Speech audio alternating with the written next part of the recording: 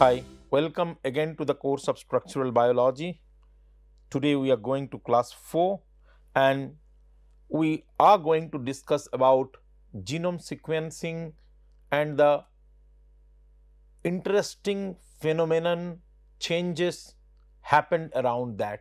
We talked about the concept of dideoxynucleotide phosphate, which helps us to understand how we could go for chain termination. This along with PCR amplification gives us Sanger sequencing method, which as I told earlier have changed biology. First time we learn how to read the biological macromolecule in the truest sense of the term.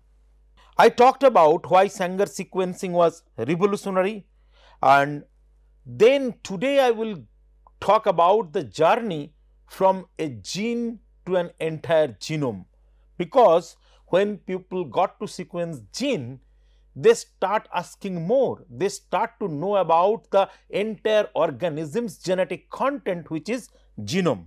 So gene sequencing, as we talked about, it's a DNA sequencing, the process of determining the nucleic acid sequence, the order of nucleotides in DNA.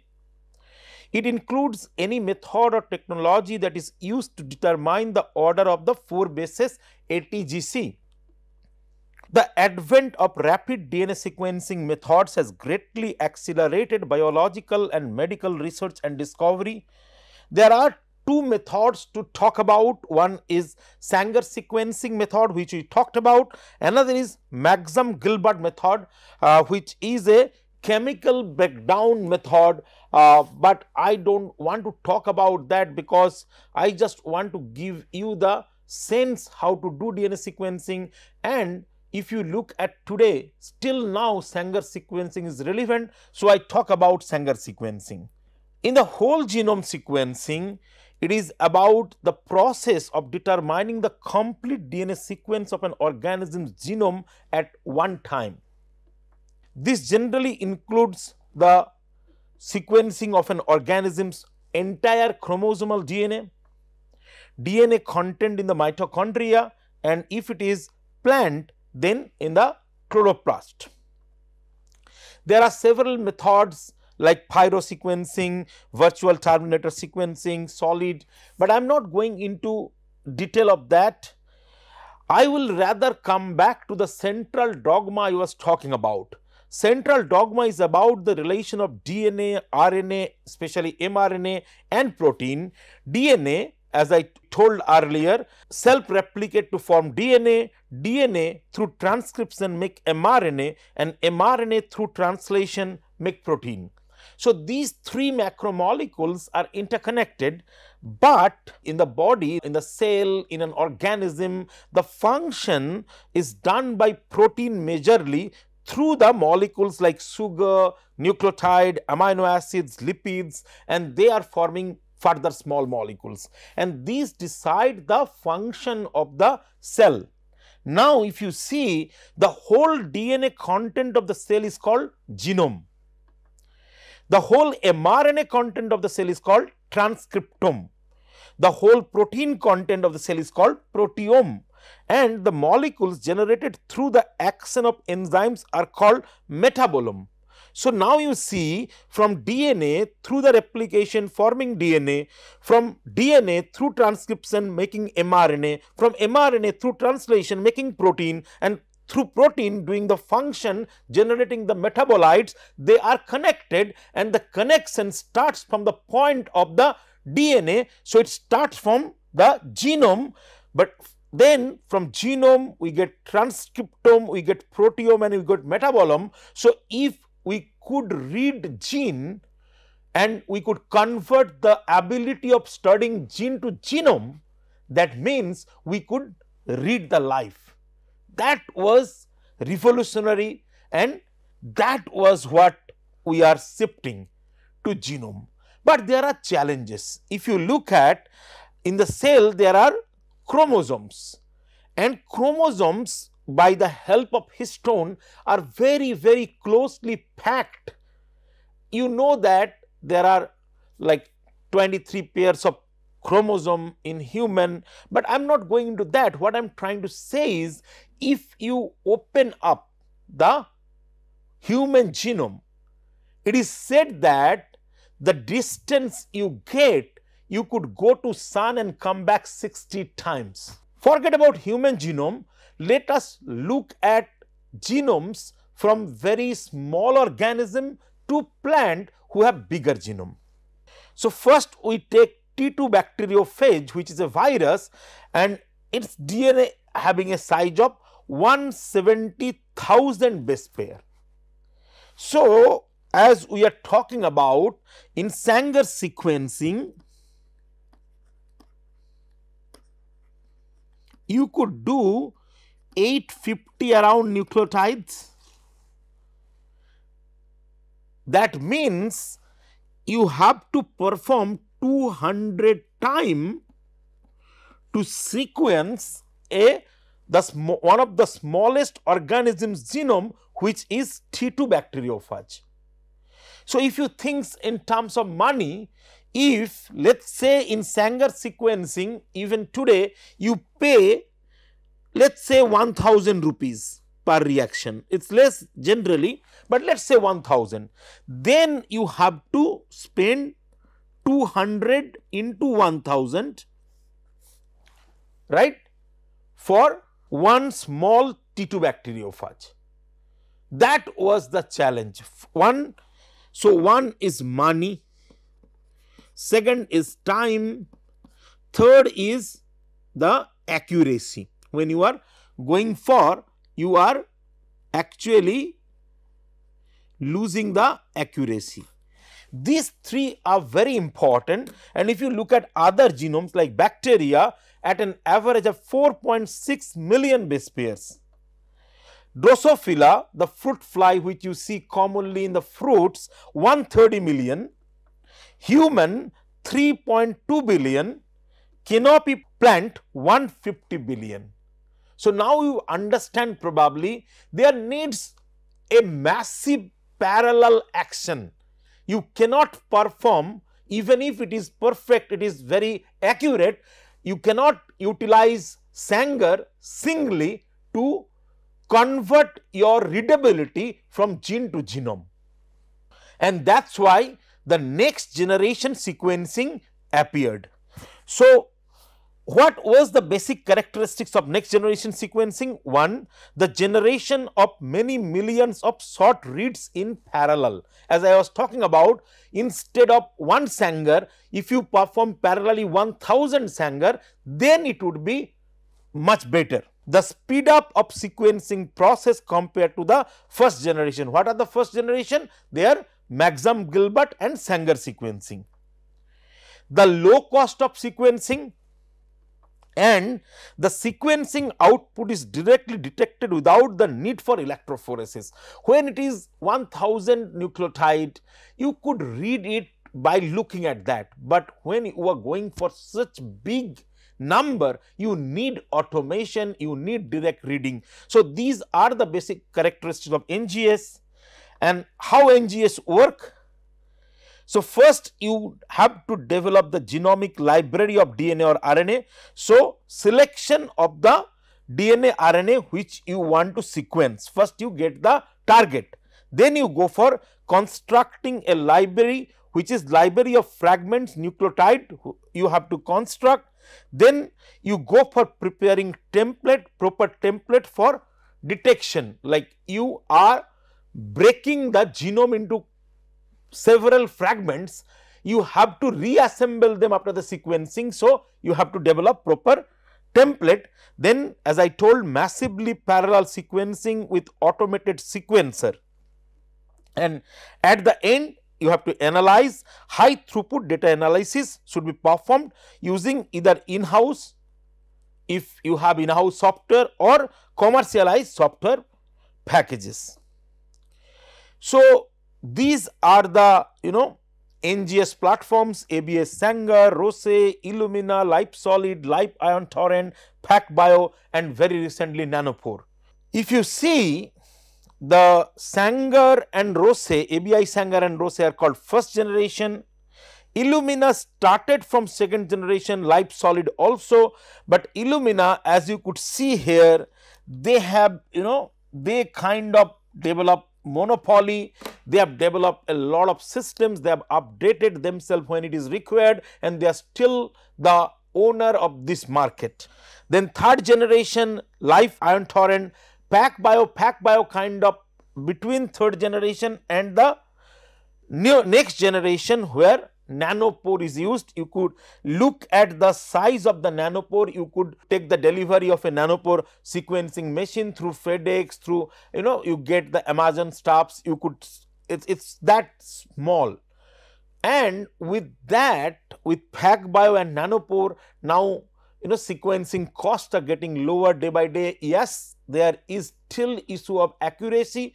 The accuracy is still now best, as I told, with Illumina, but these guys are also coming with higher accuracy day by day. So as I told, these are the main one in the market now: Illumina, Life Ion Torrent, PacBio and nanopore. So if you compare between Sanger and next generation sequencing, they have the advantage of construction of a sequencing library, clonal amplification to generate the sequencing feature.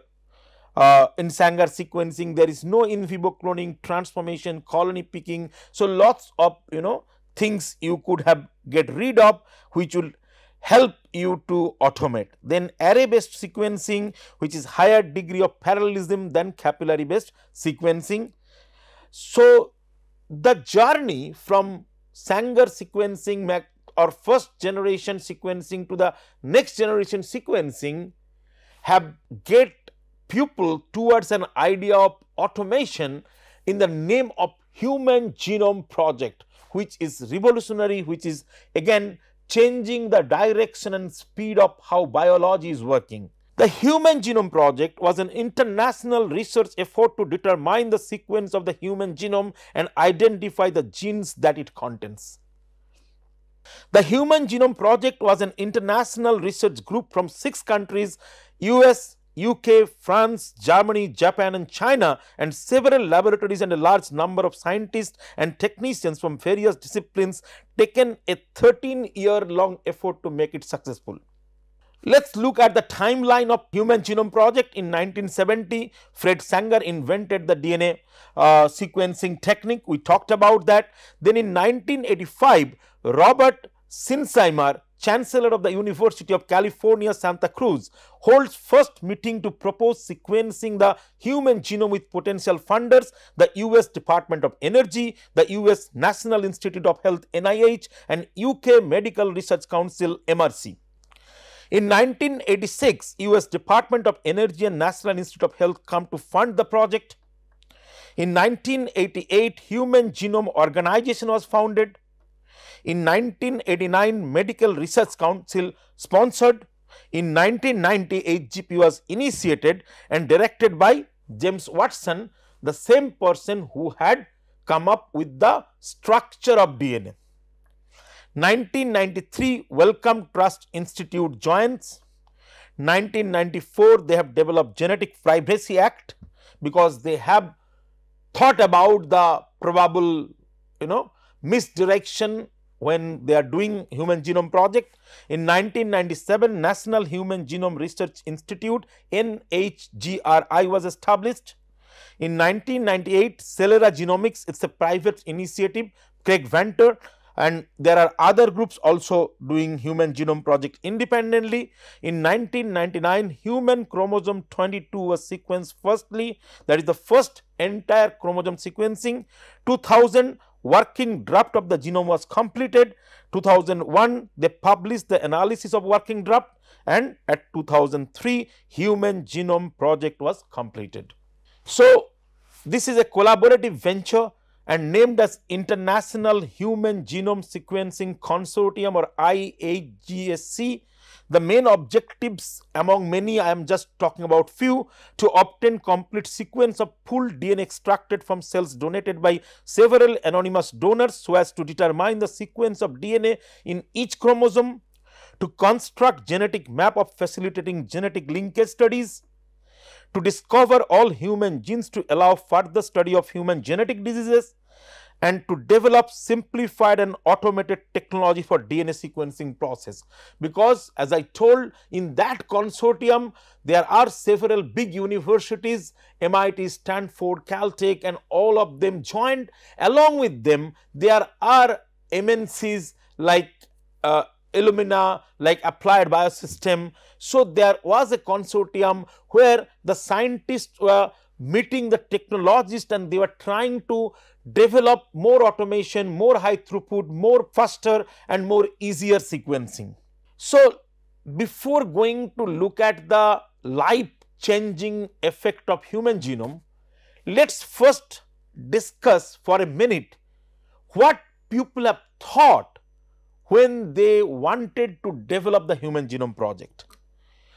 One thing, that time people did not have the entire concept of the genome being so much higher volume than the proteome. For example, human, the 100% genome, it's around 3% its gene. So that concept was clearly missing. Another thing was, people have idea that especially between one organism, most of the genomes are pretty identical.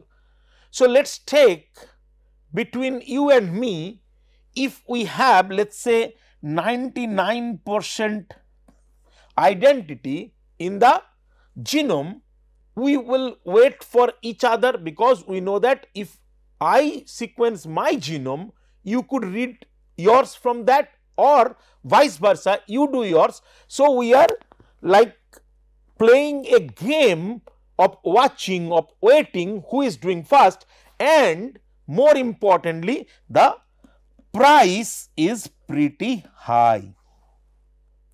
So this was the condition before the attempt of Human Genome Project was taken. What happened after Human Genome Project? As I told, it took 1990 to 2003. After the thing happened, it was published in all the like esteemed dailies. Like here I am giving you an example of New York Times. Genetic code of human life is cracked by scientists. It was regularly published in Science and Nature, and it was also even considered as a small step for human to go to heaven, to be immortal. They used to think that if you get the mystery of DNA, that would help scientists to make you immortal further. And it was, as I told, it's 3 billion base pair, which is 6 billion letters, and the whole genome was recorded in just 12 CD-ROMs. And think about how important it was. The then American president was present to receive the 12 CDs of the first draft of the human genome. So effect of Human Genome Project, as they say, before Human Genome Project was started, DNA sequencing was very slow. So you look at the PhD student defining, upper panel is my 4 years of work, like only these graphs he had got in 4 years, and that was actually the scenario when people work in gene sequencing. It was so slow. And after Human Genome Project happened, when an angel came and talked to the God, the human genome code is been unraveled.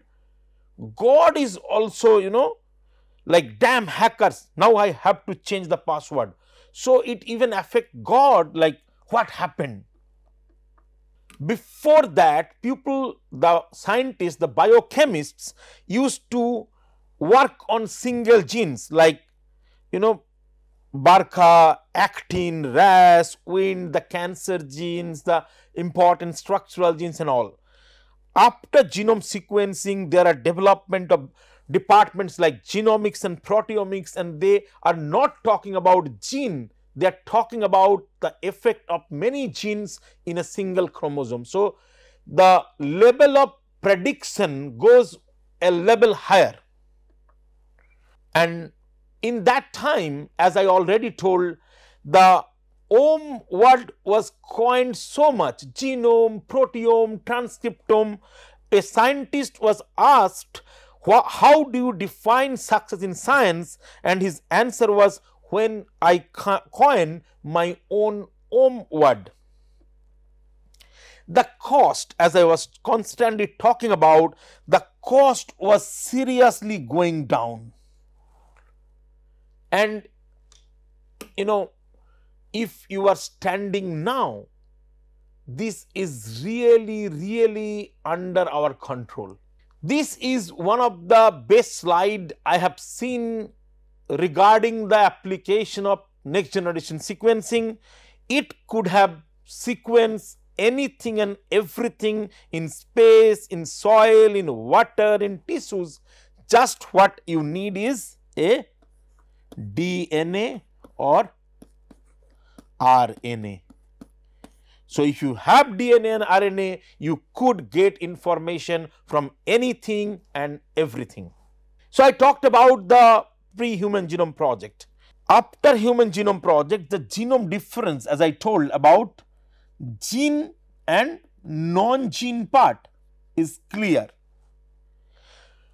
So now people know that the difference, the tiny difference which was predicted before between one human to another human, between human to chimpanzee, are only based of the gene part, and the non-gene part is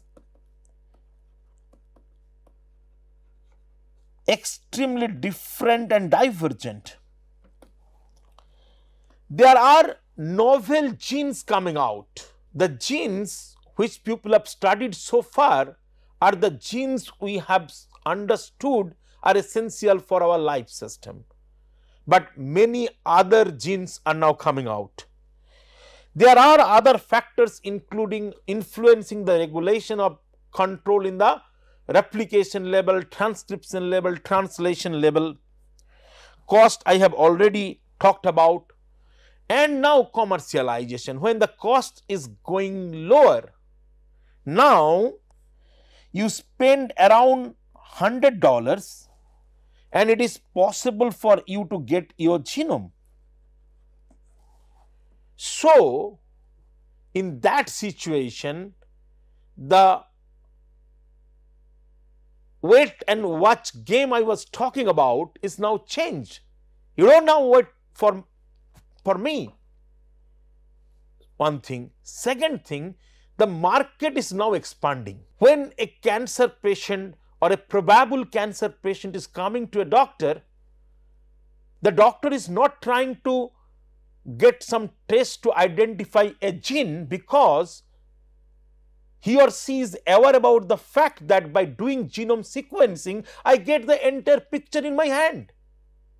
So if the patient have a problem in a part of the tissue, they take cells from there and from the healthy part and then do genome sequencing and compare, and that comparative genomics have given them the real cause. So this is changing the concept of biotechnology, biomedical science and many others. And standing here, now I put a question: do NGS is a solution to everything? So if you look at NGS method is applicable to genome sequencing, sequencing the whole genome content, exome sequencing, sequencing the whole exon part among the exon and intron. De novo sequencing refers to sequencing of novel genome where there is no reference sequence available for alignment. That is also possible now. RNA sequencing is a highly sensitive and accurate tool for measuring expression across the transcriptome. It is providing researchers with visibility into previously undetected changes occurring in disease states under different environmental conditions and across a broad range of other study designs.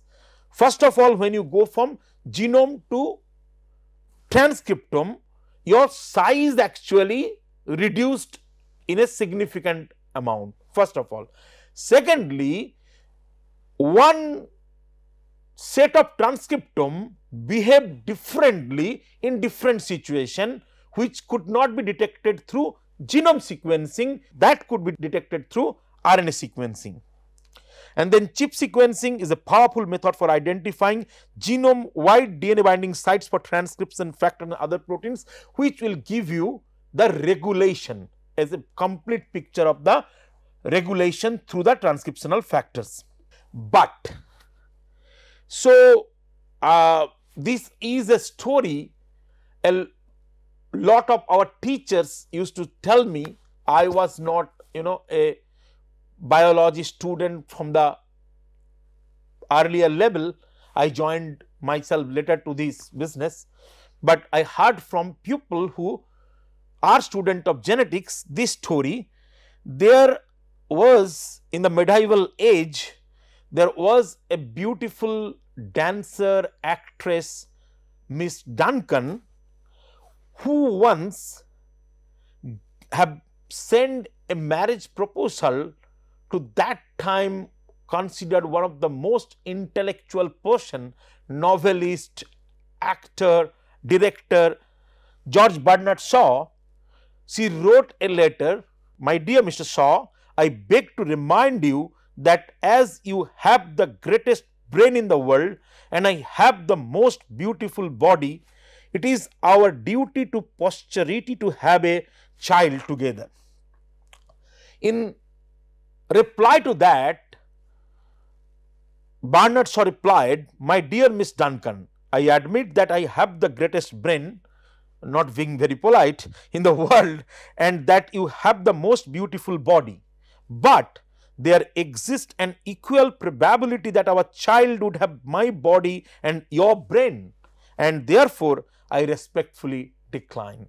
So nobody know about the truthfulness of that story, but that story clearly tells about the unpredictability of nature, and unpredictability of nature starts with the process where we cannot say NGS would be successful in each and every situation. First thing.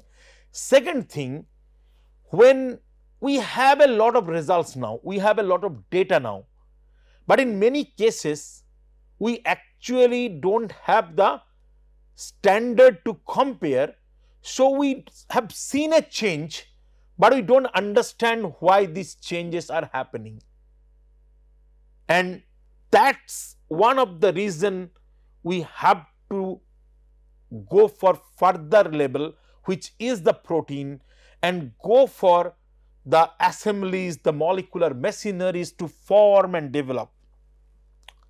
So problems after genome sequencing project, now we have millions and billions of gene sequences, which means we have that many protein sequence known, but we need to know the three-dimensional structure of this protein to understand function. Now God is happy.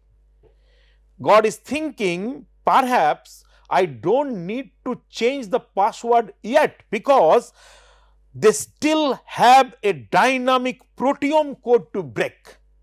They cannot hit a moving target. So NGS gives us a lot of opportunity, open a lot of areas. We can now read the sequence, but our journey starts from here to go from sequence to structure, and in the structure assemblies which are yet to be done. So if we compare the cost analysis, what was the first genome to be sequenced through Human Genome Project? Human Genome How long was it required to complete the first human genome sequence? 13 years, 1990 to 2003. How long did it take to sequence the first human genome? 13 years. How much did it cost to sequence the first human genome? 2.7 billion US dollar. Now it takes 7 days, even less than 7 days. 500 to 5000 USD per genome, which means 1 USD per gene, less than that. Why I say 500 to 5000? Why there is a 10x? Because of purpose. When you are going for your personal purpose, 100 to 200 USD is good enough. When you are going for research purpose, you have to increase the redundancy of the data to make it more accurate, because when you are going for research, you cannot even spare a single mistake. But if you could think about solving structure of a protein, it still costs 3 to 5000 USD. Why is that? We will answer. That is the purpose of the course. Why the structural biology techniques are so expensive? Why? And if you see here, instead of 7 days, it takes 2 to 3 years. So why such big amount of time? All these questions, if you are having in your mind, I am happy, because that was the purpose of the last few classes, to generate, and the 5th class of this module, these questions, this query, this interest I am generating in you is the actual goal of mine, and throughout this rest of the part we will keep answering those questions. Now look at the data, comparative growth of number of protein sequence to protein structure. See, very interestingly, this is the structure and this is sequence. If you see, initially the sequence was much lower when there are time of gene sequencing. The automation was not there, and gradually the number of sequence are enhanced, and this is this point which is marked around 2014-15.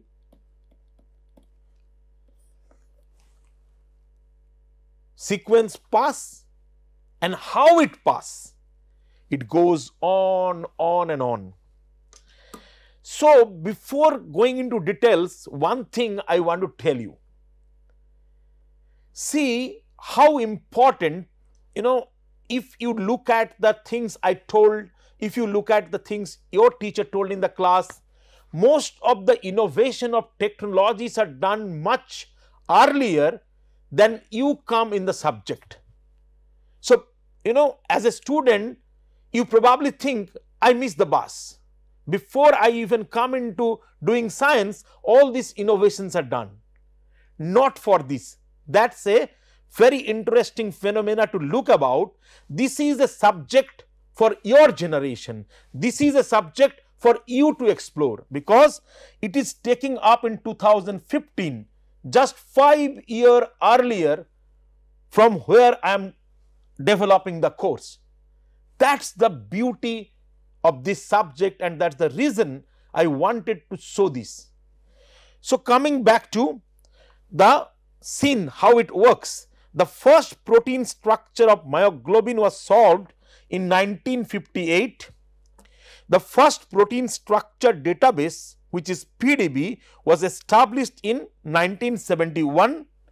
The first organism to have its entire genome sequenced was Haemophilus influenzae in 1995.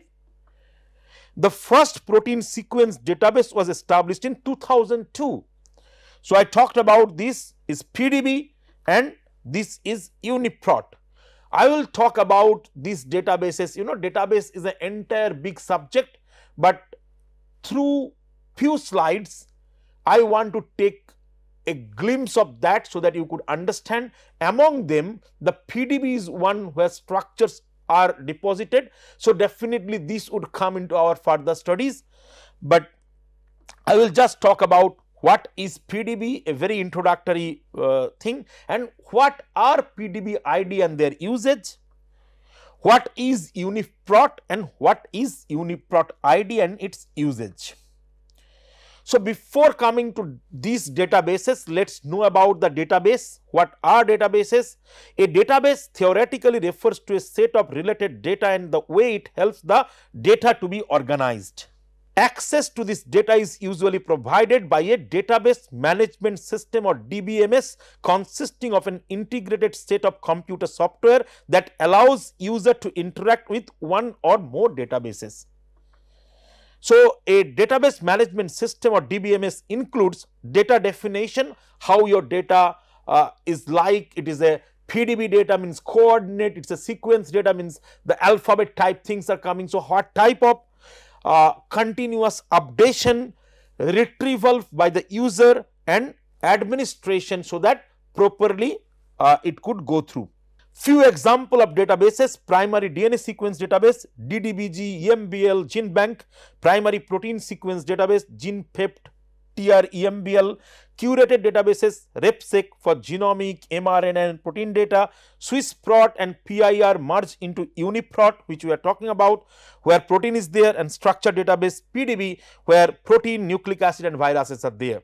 If I get opportunity in future, I would want to talk about databases, but not in this course. So about protein data bank, single worldwide database for experimentally determined structures. All the experimentally solved structure have to be deposited in protein data bank or PDB. Key resource in the area of structural biology, stores 3D structural data of biological macromolecules like protein, nucleic acid as well as viruses. Data is submitted by structural biologists, biophysicists and biochemists around the world, which is freely accessible on internet and is updated weekly.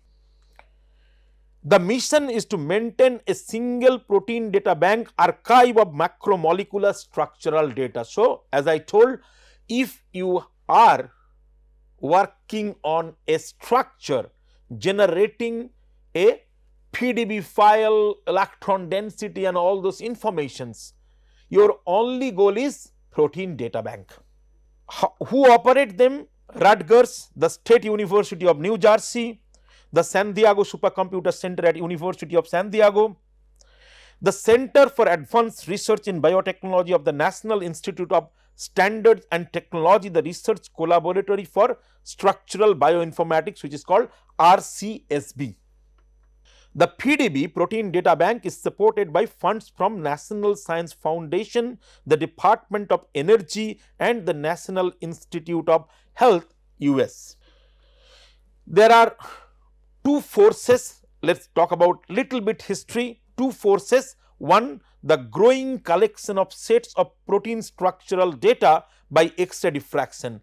After the first structure, myoglobin, was solved, a lot of people were trying and they have used the protocol established and number of structures were started solved. So they thought that it would be good if we have a database where the structures would be deposited and everyone could get access to the data.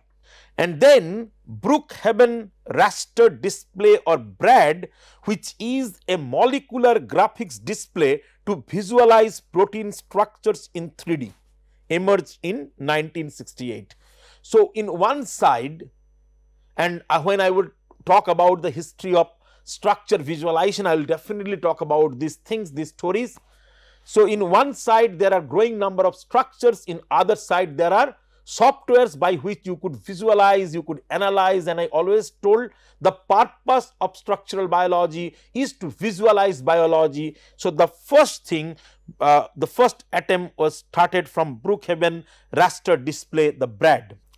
So in 1969, Dr. Egermeyer began to write software to store atomic coordinate files in a common format to make them available for geometric and graphical evaluation. He was working with Walton Hamilton at Brookhaven National Laboratory BNL, who actually used to fund Dr. Mayer for doing this. In 1971, one of Dr. Mayer's programs, Search, enabled networking, that is, enabled the researcher to access information from database to study protein structures in offline. Now, definitely it is offline, not offline, it is in online. In 1973, upon Hamilton's death, Dr. Tom Kozel took over direction of PDB for 20 years. MMC project, I will again talk about this when we will talk about the PDB structured deposition formats. Its completed and structural genomics began in 1970. In 1980, IUCN, International Union of Crystallography Research Guideline, established number of structures deposited increases and independent biological databases established. For example, NDP was one of them. In October 1998, PDB was transferred to Research Collaboratory for Structural Bioinformatics RCSB, and the complete transfer happened in 1999. Dr. Helen M. Barman of Rutgers University was now the new director after Tom Kozel. In 2003, with the formation of WWPDB, the PDB became an international organization having 3 member organizations. Again, the details we will talk later. BMRB, which is basically the depository of NMR data, joined PDB in 2006. So, this much I talked now, I will talk in details as I told in later. Uniprot database, Uniprot is the universal protein. So, uni from universal and protein, prot is Uniprot resource, a central repository of protein data. It is a freely accessible database of protein sequence and functional information. Uniprot is created by combining 3 databases, SwissProt, TREMBL and PIRPSD, protein information resources. It updates in every 4 weeks. So, Uniprot sequences are maintained by INSDC, where translated data submitted with coding sequences, the CDS.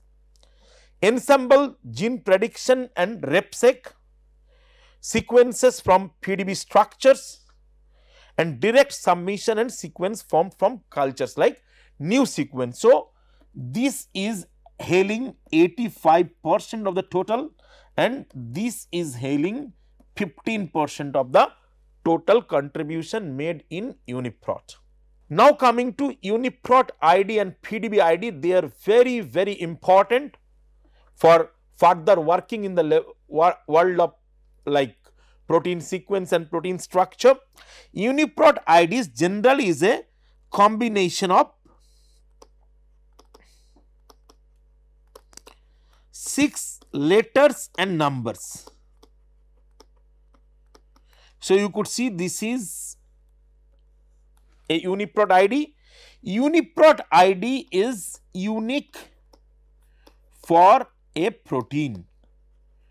So, you take this Uniprot ID, you go to uniprot.org and put this ID, and you get the information about one protein which is exclusive. Okay. So, you will see there are other Uniprot IDs. Here also you will see the combination of 6 letter and number, but sometime there are exceptions, and these are 2 example of a different, this is the general type of Uniprot IDs, but there are exceptions where combination of 10 letters and numbers are involved. Okay. PDB ID is unique for one protein structure, but remember that means a protein might have multiple PDBs.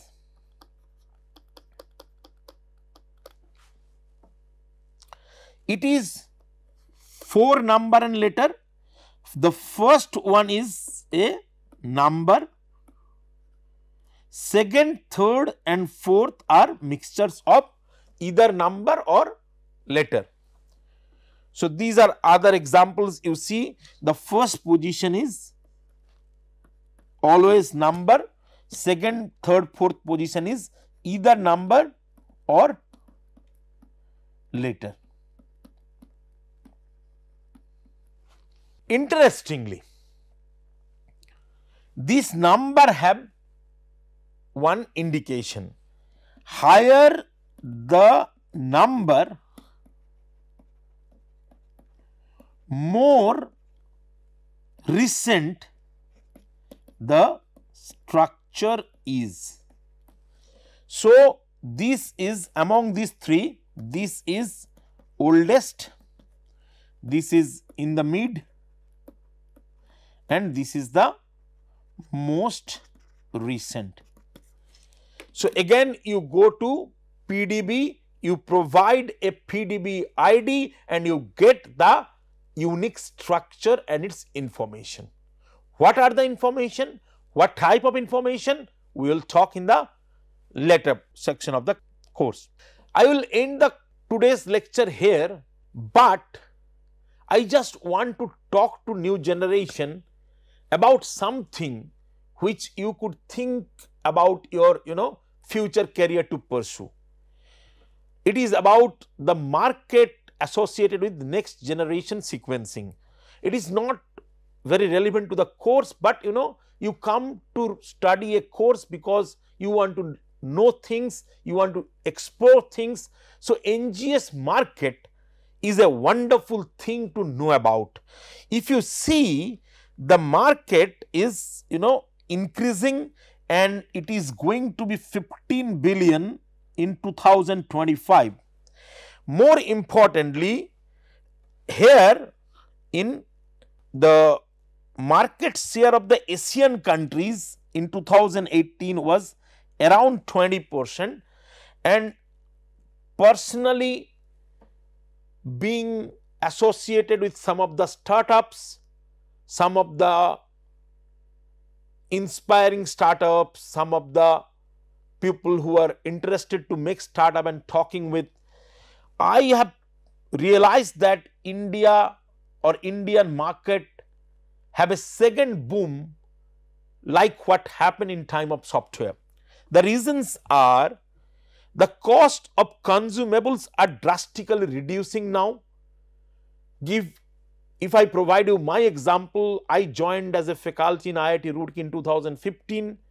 The type of cost I used to pay to sequence one bacterial genome kind of reduced around 10 times in these 6 years.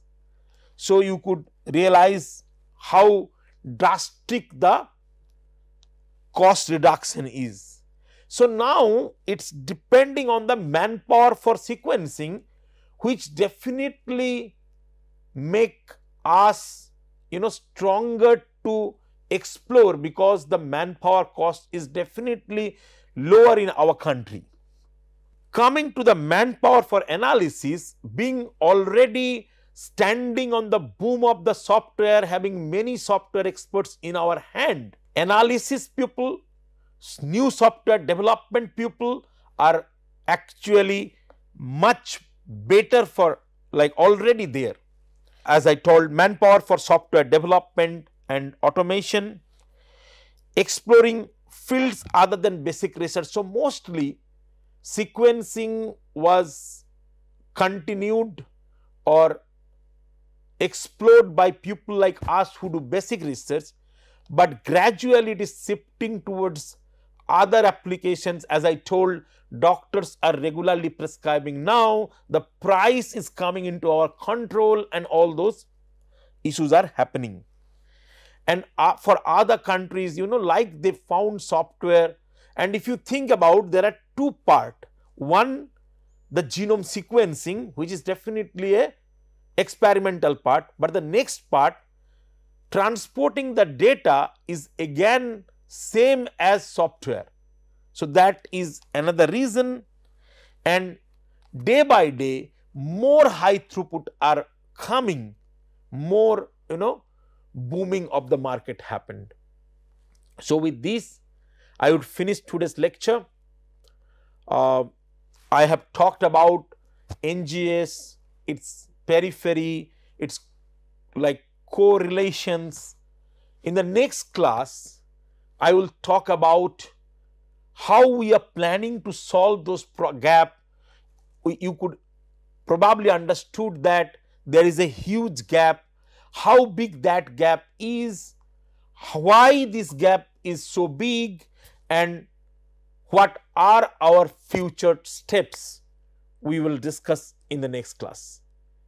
Thank you very much for being very good audience. Please be with me. Thank you.